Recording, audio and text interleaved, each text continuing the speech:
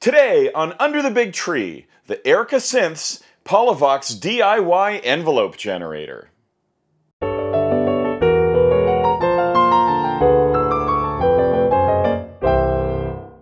I bought the Polivoks DIY kit from Erica Synths about a year ago. It consists of all the modules you need to build your own replica Polivoks synth, including a couple of oscillators, a filter, mixer, LFO, and a couple of envelope generators. Each module works wonderfully on its own, and so I've been building them bit by bit as the urge has struck me. I love the sound of the filter, but failed at building the first oscillator. I'll get back to fixing it another day, but today I wanted to talk about the envelope generators. The kit comes with two of them. They are exactly the same. Each has attack, decay, sustain, and release stages, and a trigger input. In addition to the envelope generator output, there is a gate output that stays high for the entire duration of the envelope.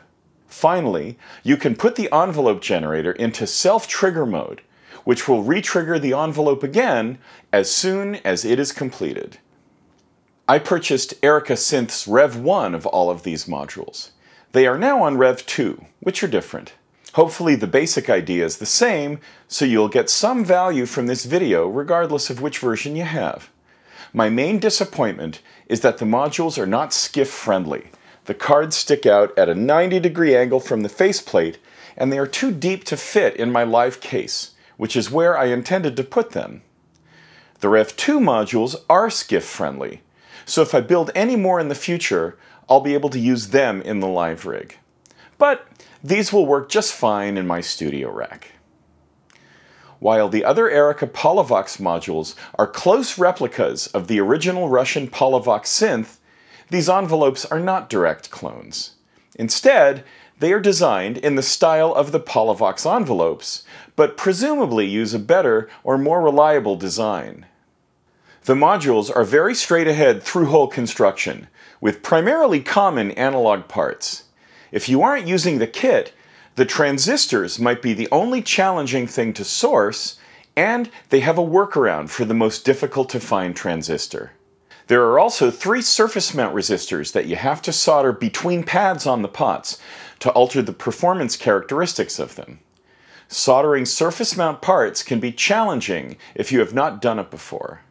But these 3 are pretty easy to do. And it is good practice for taking on a much more challenging surface mount build, such as Ornament and Crime. The PCB is attached to the faceplate simply through the 4 pots which are attached parallel to the PCB. There are a dozen or so wires you then need to add, connecting the PCB to the switches and jacks. So with that, let's jump in. We will take a look at the build at various stages without going into all the details. Once we have it completed, we will wire it up, have a listen, and take a look on the oscilloscope to see what we have. Okay, so here's the Erica Synths Polivoks ADSR so far. It's been a very straightforward build up to this point. You can see that the PCB is pretty darn dense. It's all analog through-hole, pretty easy stuff. There are 9, count them, 9 ICs on this one board.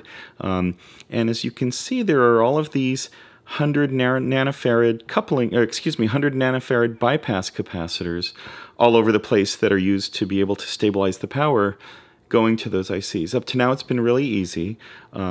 Nothing to write home about. We're going to have to put a couple of surface mount resistors in where the pots go in a second. Okay, so here's the first sort of challenging part of the build.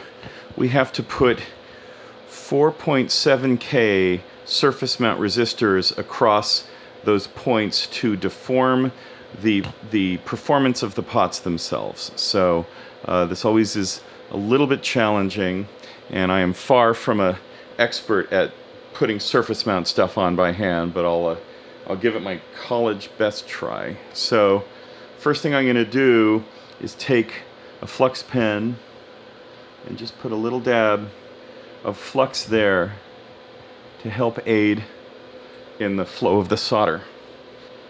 And I'm going to put a blob of solder right here. Now I have to pick up the resistor, which is the size of a grain of rice, with a pair of tweezers, and bring it over.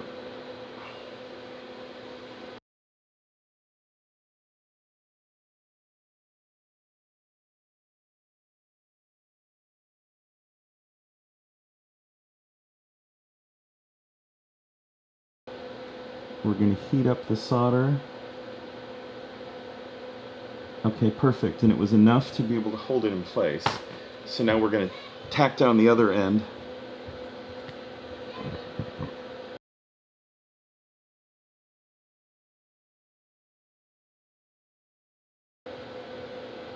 Alright, and now once that end is held, then we're going to go back and redo this end.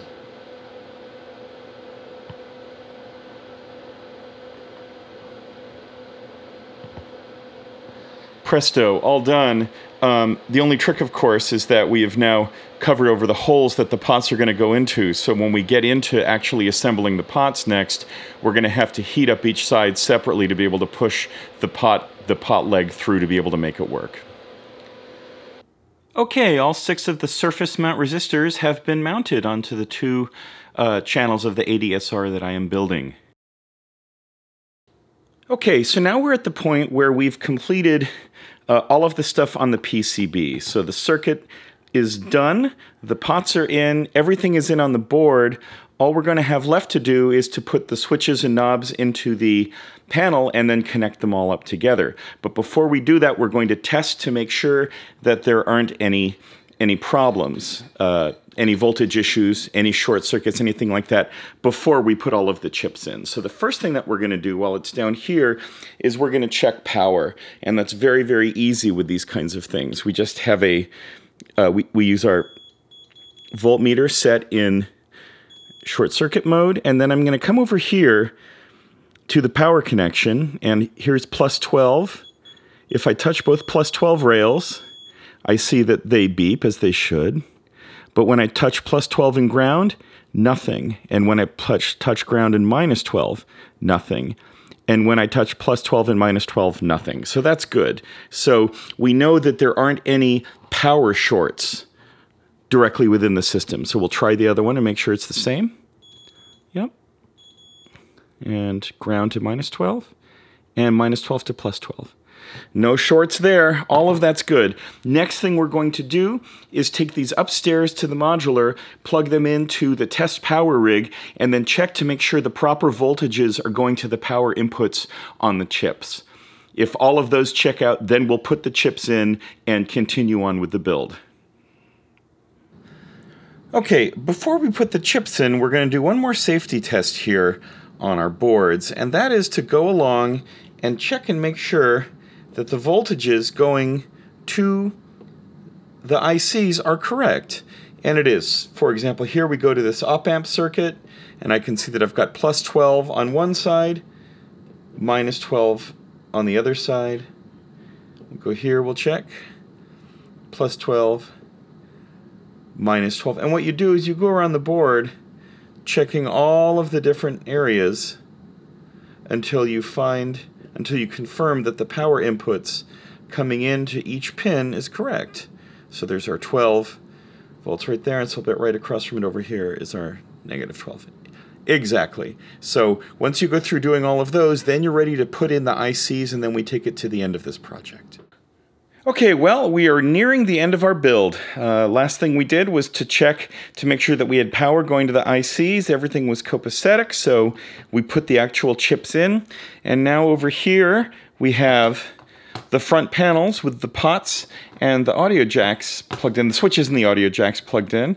And you can see that the basics of a ground path is already set. So now the next thing that we're going to do is attach this to that thusly, run the pots through the thing to hold it in place, and then we'll attach the wiring up to connect the PCB to the switches and to the jacks, and we'll be all done. Okay, the modules are done. They've been put together, wired. There's a few wires that you have to put in on either side. All of that stuff's in. Everything has been put together, and I even put the little knobs on. So these guys are ready to go. Let's take them upstairs and see how they work. Okay, we're getting there, but we're not there yet. I've plugged in both of them. They're both behaving exactly the same way, which is good, but the problem is that the attack and the decay values are both really off as far as the throw of the pots go. So let me show you what's going on, and then we'll take it downstairs and figure out what I did wrong. So here's the attack.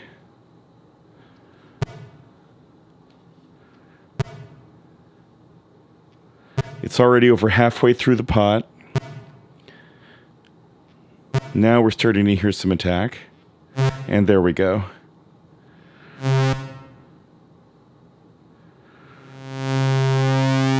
So this part in here is the whole thing. And the decay is even worse. If we start moving it up, we have to get all the way to the end.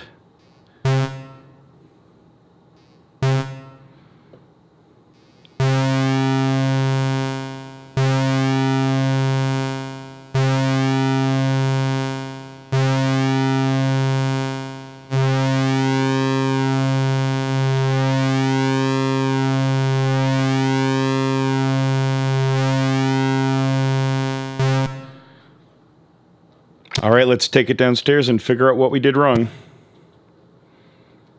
Okay, the bug was easily found. The little surface mount resistors that were supposed to get soldered onto the back of the PCB got soldered onto the front of the PCB, and the result of that is that they are between the wrong poles on the pots, and therefore the throw of the pots is completely off. So unfortunately, that means I'm going to have to get in there with some solder braid and a solder sucker, disconnect all of the pots, pull the surface mount resistors off, and put them back in if I can get them to work. Otherwise, I'm going to have to use larger resistors and, you know, just solder them onto the back instead. All right, here we go. Okay, problem solved. I had to take the panel off, pull it apart, take all the pots out, then remove the surface mount resistors, turn them around, put them on the other side of the PCB, resolder the pots in, and that was it. Easy. Let's see if it fixes it. Okay, the last step in getting things ready is trimming the input resistors. So if we take a look here, we can see that there are two of these teeny tiny little trim pots in there, and we need to adjust those to be able to make sure that the voltage coming in will actually trigger the ADSR the way that we want it to. So I've got it connected to ground and to one of the pins on the side of the pot, and if we look over here, we can see that I've got it trimmed up to about 2.5 volts. That seems like a pretty reasonable number in order to be able to make sure that it will trigger appropriately when it gets trigger in from any of my various trigger or gate signals, but at the same time it won't just trip all the time by itself. Okay, those fixes did the trick, and now we've got it set up here. We've got the output of one of the ADSRs going into both a VCA with an oscillator coming into it and the JYE Tech digital oscilloscope, little DIY oscilloscope that was about 40 bucks or so. So let's turn it on into self-generation mode and see what we got.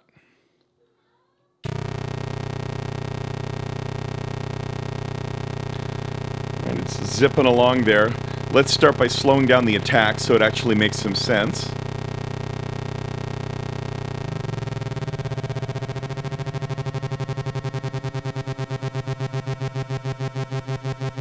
There we go.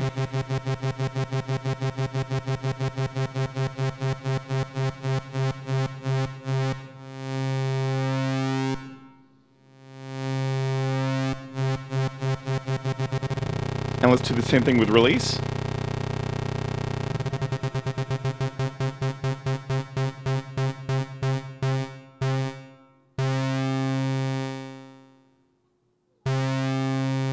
Sounds pretty good. Let's see what it sounds like to bring up the attack and the release to make a really long note.